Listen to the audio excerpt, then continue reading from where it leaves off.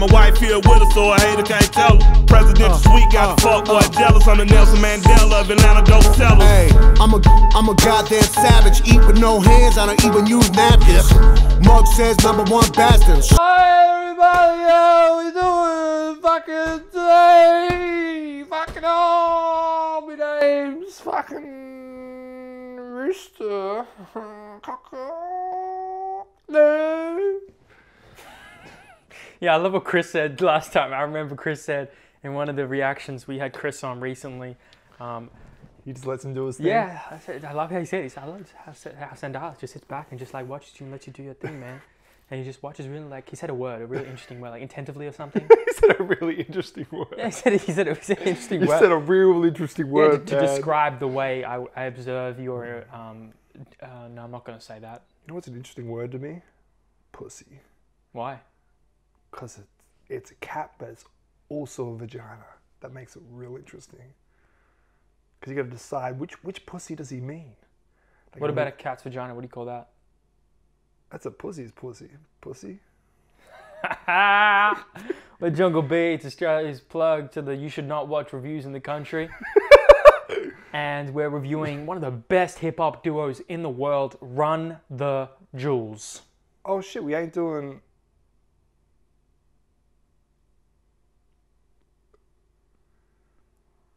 You hear that? That's the sound of everyone unsubscribing. Oh wait, we don't have an audience anymore? Oh, okay. They got a new track. I love Run the JEWLES. They dropped one of the best albums of 2016, 2017. Also, our favourite review that we've done. Unless you've changed. I never said it was my favourite review. I think Really? you said it was your favourite review. I said it's one of my favourites. It's my favourite we've done still. Yeah. Just because of how strongly we really react to it. Yeah, it's just such a pure reaction. So we'll link it up for you guys. We're talking about Run the JEWLES 3. They got a new track. Let's go. Oh, they're gonna just, that's fucking dope. This is gonna be good. And our cats put a flame to a tall, walk around with a bar around that. Hey, Red Con gotta deal with a new kind of mom. Streets when the lungs to the flesh of the neck. Who's hungry? That's dope. Go get it. Things again that you can't run with it. Have fun with it. I'm the violent and militant. We are the murderous militants. We are the pirates that hide on the island and later we wild and marauded and murdering merchants. We have been cursed by the curse. We are the savages ravaging hell. Death in the air, we relish the smell. We are the hand of the Lord. We are the hand with the sword. Taking the head to the face. I need a little DJ scratch. With that. Get your coach from Jackson, it's free now, go for the light. Neither might bring the light to the knife fight, get 29 grams life. Yeah, just take a light, my life, 29 grams up in the night.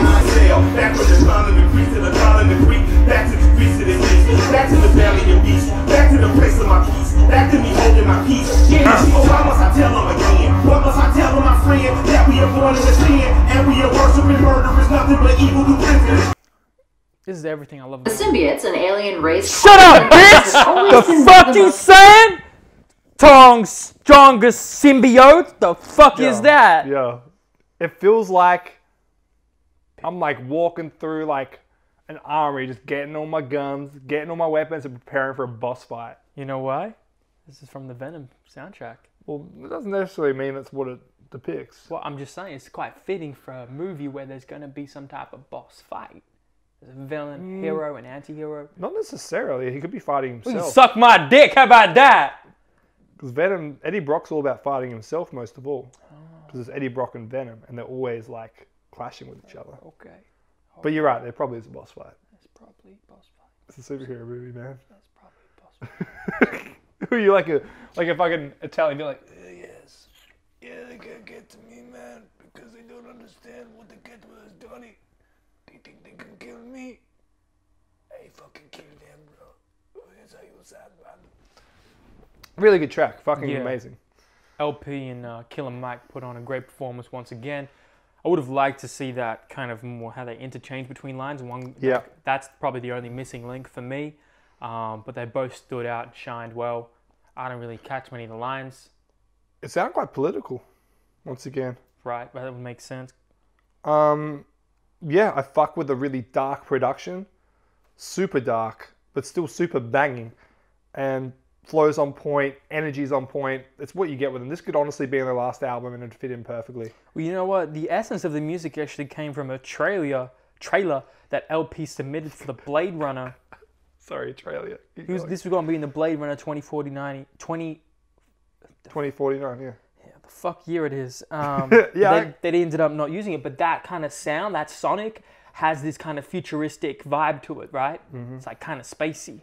I think maybe when they did it for Blade Runner, they were like, yo, this song's too good not to use on an upcoming movie. So yeah, they contacted him asking him for it. So there you go. Look in the eyes of the villain and the villainous. We are the murderous militants. We heard lines like that before from RT3. We are the pirates that hide on the island. Invade or be widen. I love that pacing they have when they rap. It's just so... A lot of people like... There hasn't really been an artist like... If you haven't listened to Rage Against the Machine, I know people have requested you listen to them. They were like very rock-inspired and very political.